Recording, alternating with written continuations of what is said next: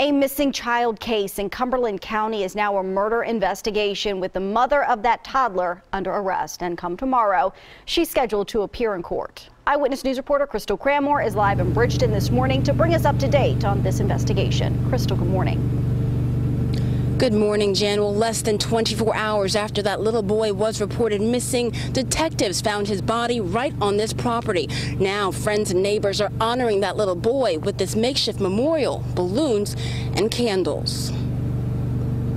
Less than a day after police started the search for 23-month-old Daniel Griner Jr., detectives would find his body outside this Bridgeton, New Jersey home. The toddler's mother, Nakira Griner, reported him missing Friday afternoon. Police charged the 24-year-old mother with first-degree murder and desecration of human remains, among other offenses.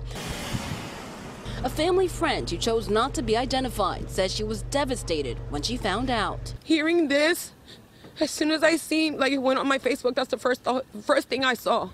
The first thing I saw, and I started pacing back and forth, wishing it's not true, wishing it's not true. I just don't want people to look at her as being evil, because she's not like that. Neighbors were also shocked to hear why police and search dogs combed through their neighborhood. Sad. We was very shocked. I have two boys of my own, and I can't imagine something like that happening, or a mother doing that to her own child. It's very sad and disturbing at the same time.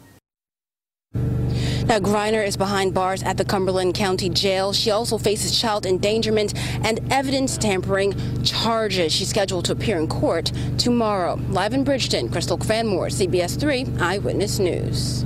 All right, Crystal, thank you.